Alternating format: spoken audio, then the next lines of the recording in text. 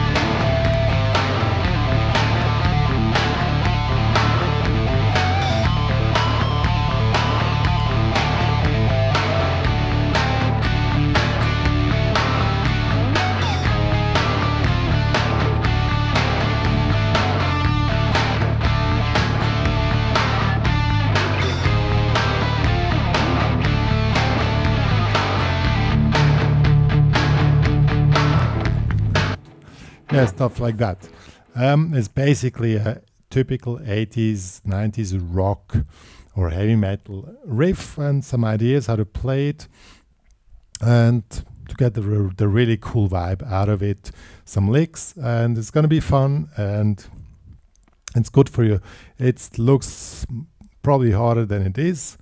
It's pretty fast, but the licks are really easy to play and it gives you really quite of a groove into your rock guitar. Let's get started. Okay folks, the track is in D, so the first little riff or little figure which happens this one here. This one here. You don't even have to grab. This seems to be easy, but it's not so easy as you think. You have to play extremely precise damped 8. So really extremely precise.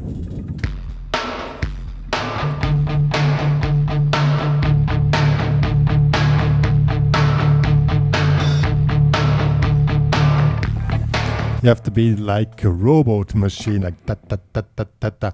If you're not extremely precise, it won't give that groove and that pushing forward. Otherwise, it sounds blurry, sounds some kind of swampy, and it doesn't really is cool. So first, you just put your hand in position here, damping position. Just stay relaxed, extreme precise. Yeah, so that's the first exercise to do.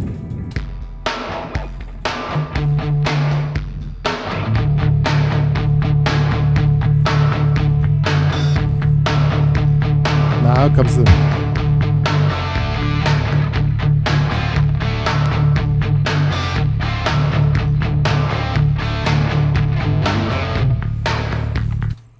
Now comes the next. The chords are really easy to grab. You start with D5 here in the 3rd fret, 2nd fret, but the hand is the main thing which is happening. So when you play the chord, you release the damping position, just switching the hand out like this. See? That's how it's done. Then you can do 1 and 2 and 3 and 4, and on 4 and you go up here in the 5th fret.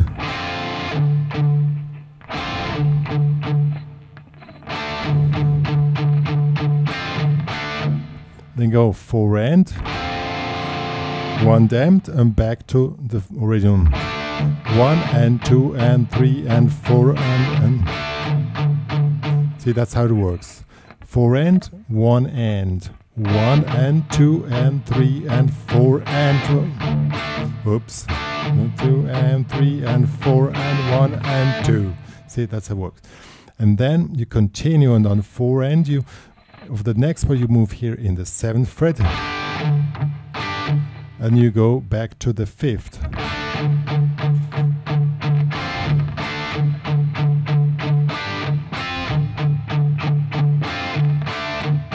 And then you come back. It's always the same.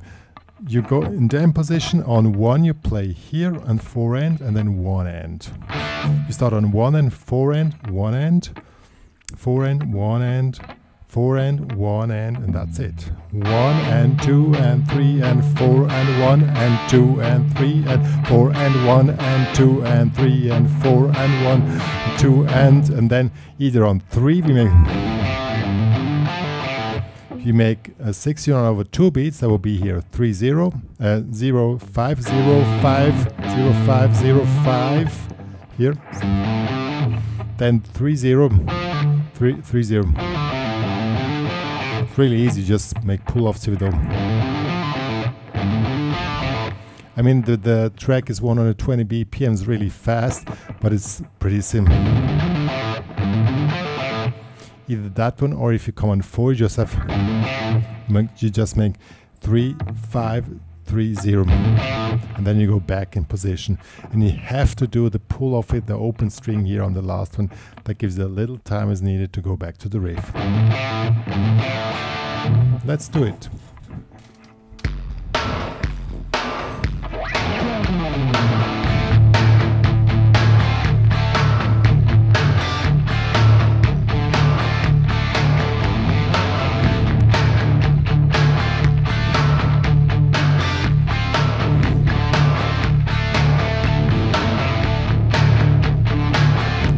Yeah, and so it really works. You can do either the one fill-in at the end, or the other one on 3, or the one on 4.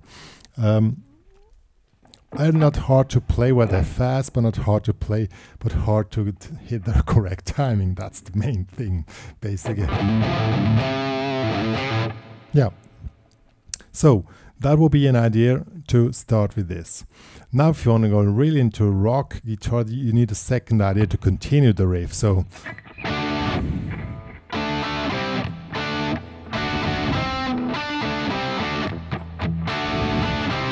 we make here power chords here in the 7th fret, 7 7 5 5. So 1 1 and 2 and 3 4, 1 and 2, just in 8s, 1 and 2 and 3 4, 1 and 2. Play it twice, but when you play the second time, you start the first note on 4 and instead of 1. So 1 and 2 and 3 4 and 1, and hold it till 1 end. So the same figure, but you make this anticipation on 4 end. So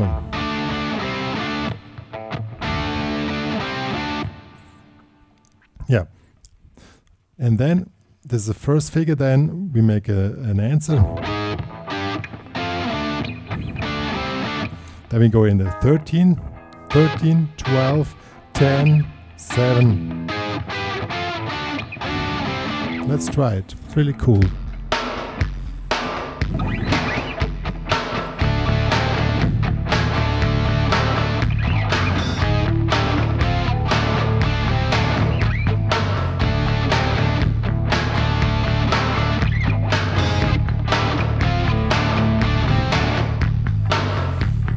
It looks really simple, and it is simple to grab. It's always the same chord, 7 5, and here 13 12 10, but the timing, so 1 and 2 and 3 4, and this anticipation is the trick. It's a little bit a trick. So now we have a second idea of a riff which you can add here. So let's give it a shot and combine these two things with each other. I'm going to switch on the delay again. So, oops, so.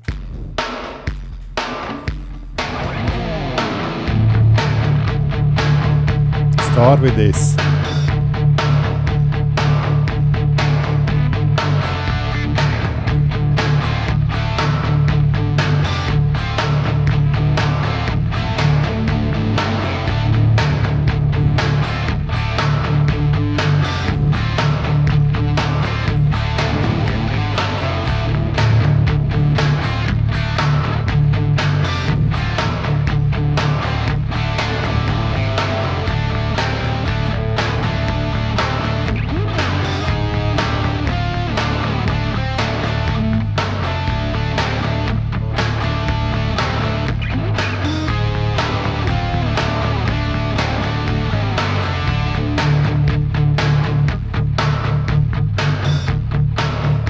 pull it down, now comes the solo.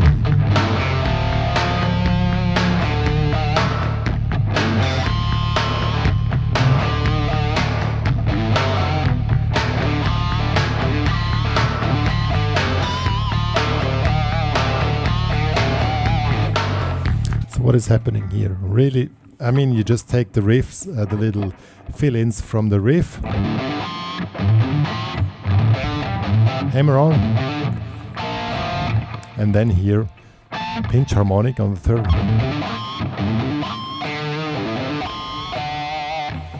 You can play it a few times and you can just exaggerate the pinch harmonics as they come. See, play the same thing 3 times, but the pinch harmonic got more and more exaggerated, and this way you create tension, but by repeating the same pattern overall you're gluing together the musical idea which you're playing.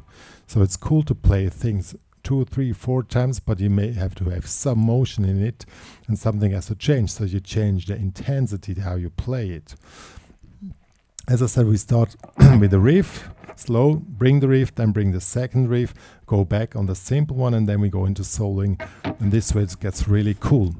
At the end of the tutorial I'm going to play a sequence with all together to see how the whole thing works, the whole thing makes a musical sense. I mean, improvisation, this is just bass, drum and guitar, so only 3 instruments, so you have to be really sure what you're doing here and knowing what you're doing here. And it's not technical, not so hard, but it's still, you need to have control over what you're doing here. So let's get more into soloing. It's in D minor, so you can play any stuff in D minor pentatonics that you already know. In position 4 here, 5, 8, 5, 7, 5, 7, 6, 8, 5, 8. Or here, position 1. You can play the rock licks which you already know, they really work, but at the end I'm gonna show you a cool, really fast idea, but it's not so hard to play.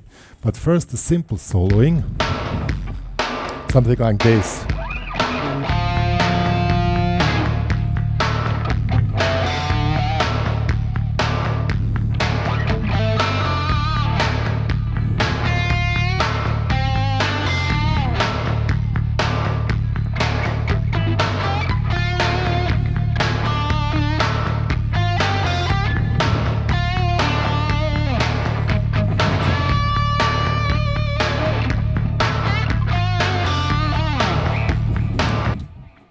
I mean, it doesn't really make sense to show you these licks because they are not licks. I'm just playing, giving space. I mean, it's only bass and drum beset, but also let the other instrument interact with what you do. It's not about you soloing. You have to interact with the music which is happening, and this glues the whole thing together, makes it like whoa and not whoa. You know what I mean? And that's something which now can be put into licks. Is just feel the music, feel the color, feel the emotions, and get into it and just express it.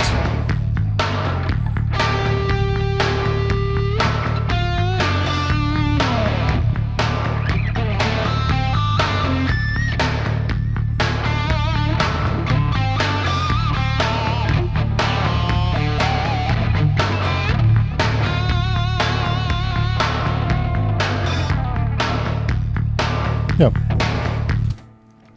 But of course we need to have a highlight at the end, so this will be this one.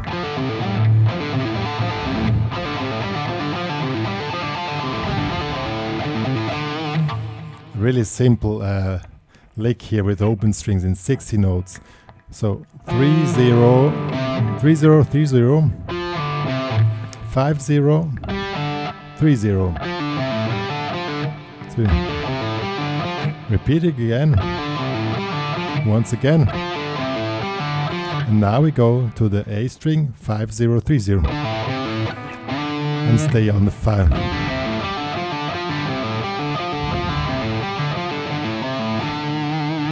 It's really simple when you play it slow.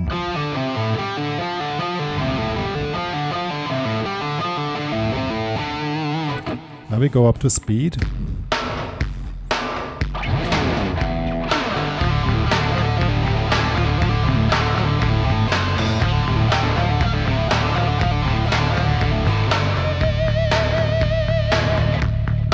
And of course, stop with the pinch harmonic.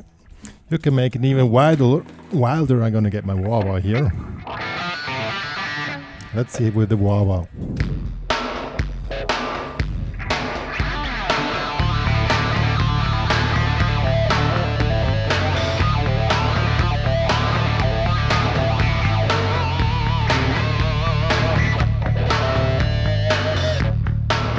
It's really cool. Again.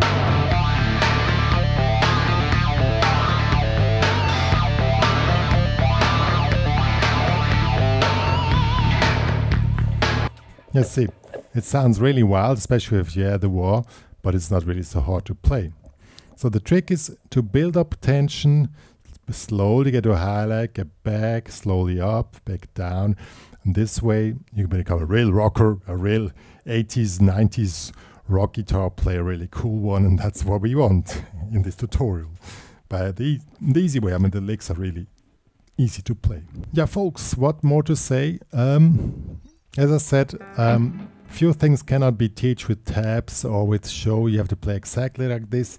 I'm just giving ideas. Licks can help to give structure or like landing points to the whole thing. When I play a whole song like this and improvise, I just let it flow and try to just do waves. That's what I try to do. Try to do waves with what you can do. Don't think I have to play this lick now, this lick now. That doesn't make any sense. Try to play waves. If you would record yourself and you think you played something perfect, like one lick, next lick, then you probably listen to it and it sounds like robotic style. And if you get into waves, even you make mistakes, or don't play totally precise, it will sound much better, much more emotional. And that's really my main advice which I want to give to you. Play waves, play colors. I play red in this case, or I also sometimes a car race probably would be a good picture to imagine here. Go into a car race and this, I'm gonna play a car race. And wah, wah, wah, wah, wah. You know what I mean? And that's the way you create stuff and be creative. Not by just playing lick. I mean, it's also not fun, honestly. Yeah. If you want to download the tabs and the backing track for this one here, it's available at the HPCrazy Guitar Academy. Subscribe there. I appreciate it. Me and Dr. Pink, you would feed us, and you also get all the tabs, and it's much cooler. You can interact with other students there and ask for new tutorial stuff like that. And yeah. Follow me on Spotify, follow me on Instagram, follow me on Google, HPCrazy, follow me on, that's about it, Facebook, yeah, I have a Facebook page, pretty much followers, but they don't interact so much. Good, now I'm gonna play a sequence for you, just letting it go and see that I can see what I mean. I have nothing prepared, so I just try to get into the wave. That's what me and Dr. Pink are always doing, going with surfing the wave. It's not about music, it's about emotions.